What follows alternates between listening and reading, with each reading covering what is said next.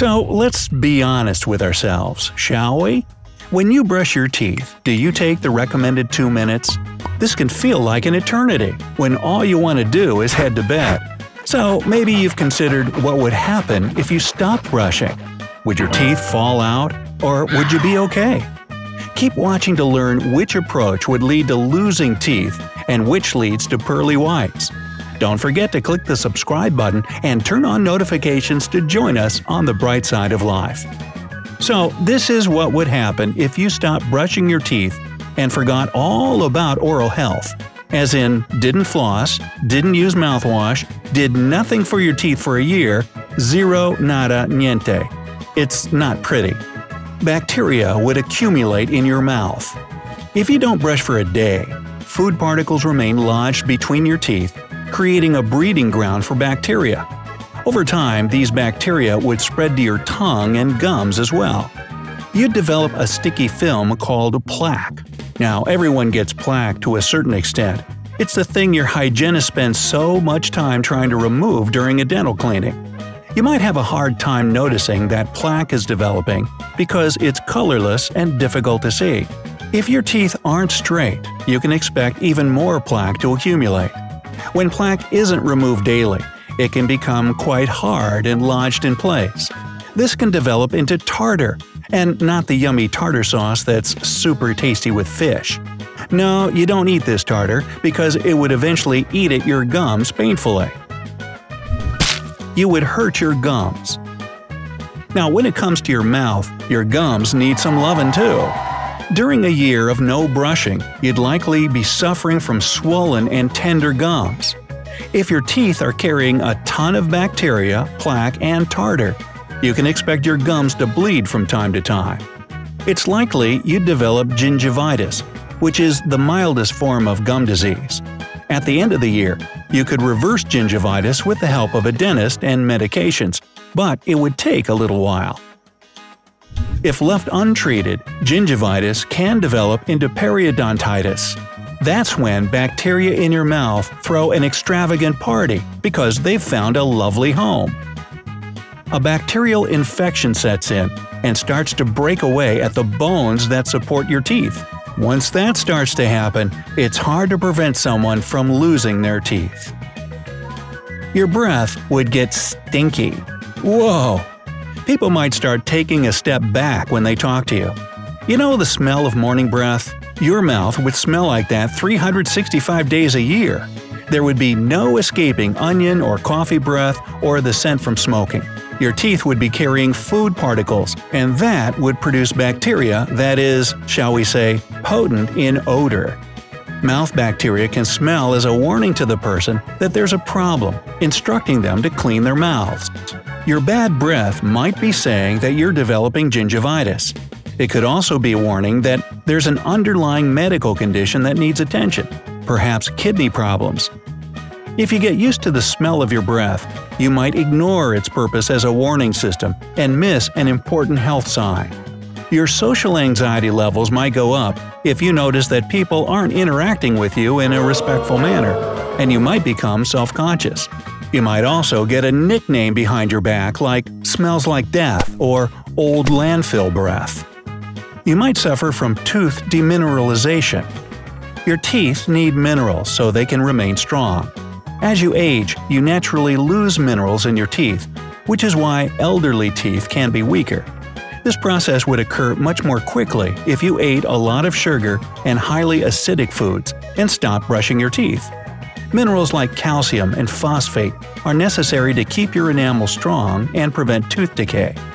After a year, it's likely that none of your teeth would be too demineralized to actually fall out, but you would be on the way to losing your enamel and the bones that support your teeth. Once they're gone, there's no way of recovering them. So, in the long run, you'd have a high risk of losing teeth. As promised, there is a way to get pearly whites at the end of a year without brushing. It involves taking care of your teeth with some alternative methods. Counting down from method number 4, mouthwash. You wouldn't have to worry about bad breath if you used mouthwash. Your breath could stay minty fresh all day. Your mouthwash could also help prevent cavities and fight gum disease if it contained alcohol and chlorhexidine. Certain mouthwashes called therapeutic mouthwashes can control plaque, gingivitis, and tooth decay. Several are available over the counter, so you don't have to visit a dentist to get a prescription. These types of mouthwashes could help you with any canker sores you develop in the ear by detoxing the area. And if your mouthwash has fluoride, then according to Dr. Nicholas Toscano, a diplomat of the American Board of Periodontology, it could help in reducing demineralization and cavitations of the teeth. But this wouldn't be possible for children under 6, since the American Dental Association (ADA) advises them not to use mouthwash, as they're likely to swallow it. Method number 3. Flossing can be extremely effective. According to Dr. Mark Burhenny, a dentist in California, flossing is more important than brushing. If you stop brushing for a long time but continue to floss, you'd save your teeth from any plaque buildup between the teeth and right by the gums. Brushing and flossing are both important, but flossing can get those hard-to-reach areas that a brush can't. In the long run, flossing would prevent you from developing gum disease. You just need to make sure you're flossing once a day. As long as you didn't let more than 24 hours pass without flossing, you'd be alright. The front of your teeth might still get stained since they're not getting any attention, but you can prevent that if you watch what you eat. Alternative method number 2. Avoid sugar. Before you say you could never quit sugar, just know that it could be the best way to successfully get out of brushing. Dr. Philippe Hujol, a dentist and professor of oral health at the University of Washington School of Dentistry, says that the best way to prevent cavities is not to brush, but to avoid eating sugar and other simple carbohydrates.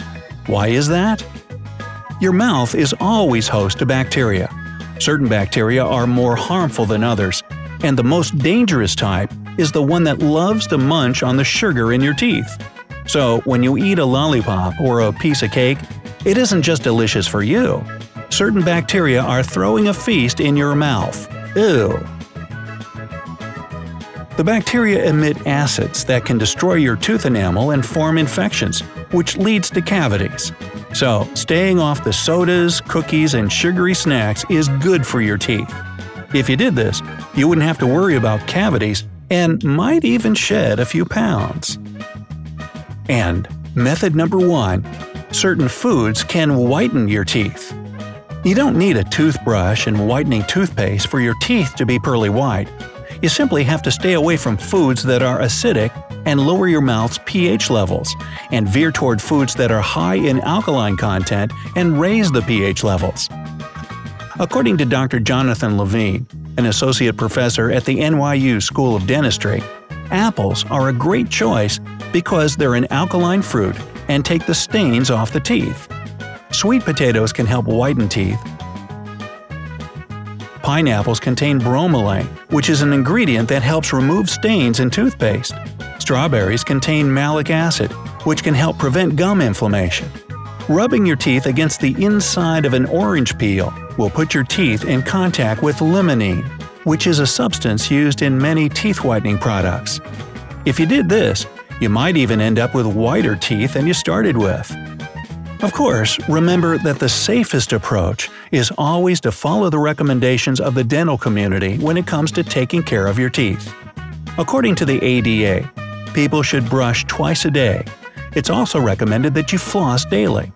If you want to make a change in your oral health routine, don't hesitate to visit your dentist, as they might be able to create a plan for you that works with your lifestyle.